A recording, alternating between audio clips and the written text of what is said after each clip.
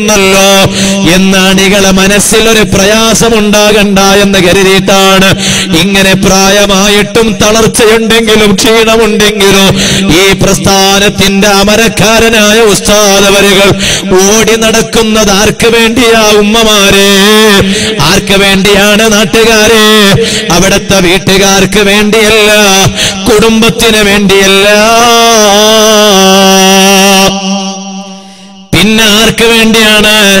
ഈ സമുദായത്തിന്റെ ഉന്നമനത്തിന് വേണ്ടിയാണ്. ചെറിയ വിവരമാണോ ഉസ്താദ് അവരുകൾക്കുള്ളത്?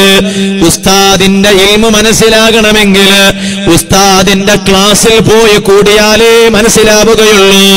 വെറുതെയല്ല ഗ്രാൻഡ് മുഫ്തിയായത്, ഒരു തലകെട്ട് കെട്ടിയത് കൊണ്ട് ഗ്രാൻഡ് മുഫ്തിയായതല്ല. അങ്ങനെയാണെങ്കിൽ ഇവിടെ ഗ്രാൻഡ് മുഫ്തികളാകാൻ നിരവധി പേരുണ്ടാകും. അതേ സമയത്ത് വേണ്ടതുപോലെയുള്ള ഇൽമുള്ളത് കൊണ്ടാണ്. ഇന്ന് നിങ്ങളൊന്ന് ആലോചിച്ചു നോക്ക്, എത്ര ആലിമീങ്ങളാണ് സഖാഫികളായ പണ്ഡിതന്മാരോ? പോരാ, സഖാഫികളല്ലാതെ കേവലം മുസ്ലിയാർ എന്ന പേരിൽ അറിയപ്പെടുന്ന പ്രഗത്ഭരായ പ്രായം ചെന്ന എത്ര ആലിമീങ്ങളാണുള്ളത്? അവരെല്ലാം ഉസ്താദിന്റെ ക്ലാസ് കേട്ട് പഠിച്ചവരാണല്ലോ. ഉസ്താദിന് വിവരമില്ല എങ്കിൽ ഇവർ ആലിമീങ്ങളാകുമോ? ഞാൻ എല്ലാവരോടും പറയട്ടെ, ആ തലകെട്ട് ഇൽമിന്റെ തലകെട്ടാണ്. അത് കേവലം ഒരു മൊയ്ലിയാരെ തലകെട്ടല്ല, കേവലം ഒരു മുസ്ലിയാരെ തലകെട്ടല്ല. ഒരു ഭാഗത്ത് വലിയ ഇൽമിന്റെ വലിയ മകുടോദാഹരണമാണ്. മറ്റൊരു ഭാഗത്ത് പറഞ്ഞോട്ടെ, എത്ര യതീം മക്കളെയാണ് വളർത്തിയത്, എത്ര പാവങ്ങളെയാണ് വളർത്തിയത്. ചിലപ്പോ നമ്മുടെ നാട്ടില് പള്ളിയിലെ ഉസ്താദിന് ഒരു നേരത്തെ ഭക്ഷണം കൊടുക്കാൻ മടി കാണിക്കും. പള്ളിയിലൊരു മുത്താലിം ഓതിപ്പണിക്കുമ്പോ ആ മുത്താലിമിന് ഒരു നേരത്തെ ഭക്ഷണം കൊടുക്കുമോ എന്ന് ചോദിക്കുമ്പോ അത് വീട്ടിൽ അങ്ങനെ കഴിയില്ല എന്ന് പറഞ്ഞു മാറി നിൽക്കൂ. ഇത് ഒരു മുത്താലിമിന്റെ കാര്യമാണോ? ഒരു കുട്ടിയുടെ കാര്യമാണോ? ഒരു വിദ്യാർത്ഥിയുടെ കാര്യമാണോ? എത്ര മക്കൾക്കാണ് അന്നം കൊടുത്തത്, എത്ര മക്കൾക്കാണ് ഭക്ഷണം കൊടുത്തത്? അതുപോലെ വളർത്തിയില്ലേ? അവിടുന്ന് പഠിച്ച മക്കൾ എത്ര പേരാണ് എഞ്ചിനീയർമാരായിട്ടുള്ളത്, എത്ര പേരാണ് ഡോക്ടേഴ്സുമാരായിട്ടുള്ളത്? ഈ അടുത്ത് കോഴിക്കോട് ജില്ലയിൽ ഒരു ഡോക്ടറിനെ വിളിച്ചു, പരിപാടിക്ക് വേണ്ടി വിളിച്ചതാണ്. എന്നോട് പറഞ്ഞു, ഞാൻ മർക്കസിൽ പഠിച്ച ഒരു സ്റ്റുഡന്റ് ആണ്, ഡോക്ടറാണ്. ഇങ്ങനെ ഒരു ഡോക്ടറിനെയല്ല, എത്ര ഡോക്ടേഴ്സുമാരെയാണ് സമൂഹത്തിന് സമർപ്പിച്ചത്? പോരാ, എത്ര അഡ്വക്കേറ്റുമാരെയാണ് സമർപ്പിച്ചുകൊണ്ടിരിക്കുന്നത്? ഇപ്പൊ നിങ്ങൾ നോക്കൂ, ഇനി പടിയിറങ്ങാൻ പോകുന്ന പ്രഗത്ഭരായ ആലിമീങ്ങള് കേവലം സഖാഫികൾ മാത്രമല്ല. അവർ സഖാഫികളായി പടിയിറങ്ങുമ്പോ അഡ്വക്കേറ്റ് സഖാഫികളായിട്ടാണ് പടിയിറങ്ങുന്നത്. ഇതുപോലെ ധാരാളം വിദ്യാഭ്യാസത്തിന്റെ വിപ്ലവത്തിന്റെ മുന്നേറ്റത്തിൽ മർക്കദു സഖാഫത്തി സുന്നിയ കുതിച്ചുകൊണ്ടിരിക്കുകയാണ്. നോളേജ് സിറ്റി, കോഴിക്കോട് പാർശ്വഭാഗത്ത് സ്ഥിതി ചെയ്യുന്ന നോളേജ് സിറ്റി ഉസ്താദിന്റെ ജീവിതകാലത്ത് ഉസ്താദ് മുന്നിൽ വെച്ച ഏറ്റവും വലിയ സ്വപ്നമാണ്. ആ സ്വപ്നം പൂവണിഞ്ഞില്ലയോ? ആ നോളേജ് സിറ്റി എവിടെയാണെന്ന് ചോദിച്ച് തള്ളുന്നത് സുലഭമാണ്. ആ ചോദിച്ചവരോട് ഞാൻ വളരെ വിനയത്തിന്റെ ഭാഷയിൽ ഈമാന് നഷ്ടപ്പെടുത്താതിരിക്കാൻ വേണ്ടി പറയുകയാണ്. സമൂഹത്തിനെ വഞ്ചിക്കുന്നത് എളുപ്പമാണ്. അതേ സമയത്ത് ഒരു കാലത്ത് നോളേജ് സിറ്റി എവിടെയാണെന്ന് ചോദിച്ചവരില്ലേ? അവിടെ ഒരു ചെറിയ സ്ഥലം പോലും ഇല്ല എന്ന് പറഞ്ഞു നടന്നവരില്ലേ? നിങ്ങളോട് ഞാൻ മാന്യമായിട്ട് പറയുന്നു, നിങ്ങളെ ഞാൻ സ്വാഗതം ചെയ്യുന്നു. നിങ്ങൾ കോഴിക്കോട്ടേക്ക് വരൂ, അതാ കഴുതപ്പൊയിലേക്ക് നിങ്ങൾ വരൂ, നോളേജ് സിറ്റി സ്ഥിതി ചെയ്യുന്ന സ്ഥലത്തേക്ക് നിങ്ങൾ വരൂ.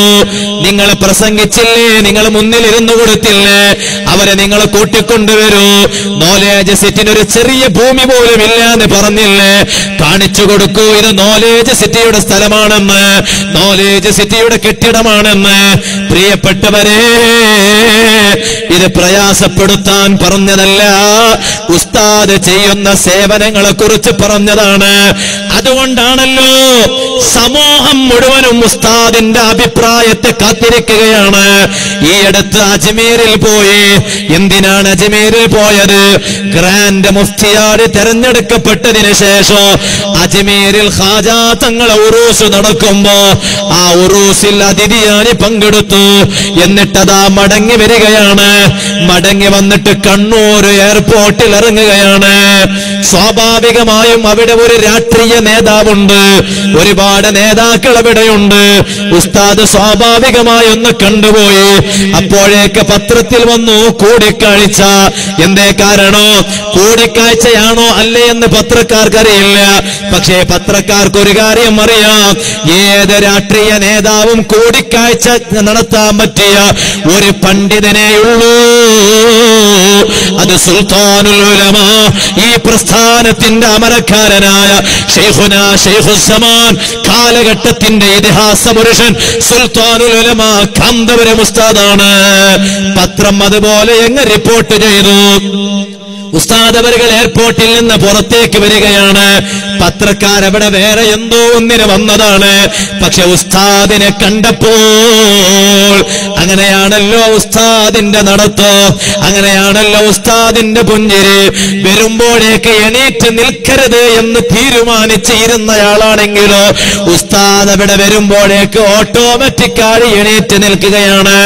മാനുവലായിട്ട് എണീക്കണ്ടെന്ന് തീരുമാനിച്ചാൽ പോലും ഓട്ടോമാറ്റിക്കായി എണീറ്റ് നിൽക്കുകയാണ്. അതല്ല കൊടുക്കുന്ന അംഗീകാരമാണ്. എയർപോർട്ടിന്റെ അടുത്തേക്ക് പത്രക്കാർ വന്നത് വേറൊരു വിഷയത്തിനാണ്.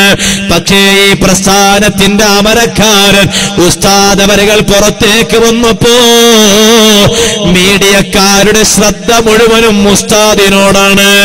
നേരെ വന്ന് ഉസ്താദിനോട് ചോദിച്ചു, രാഷ്ട്രീയ നേതാക്കളോടുള്ള കൂടിക്കാഴ്ചയെ കുറിച്ച് പറയാമോ?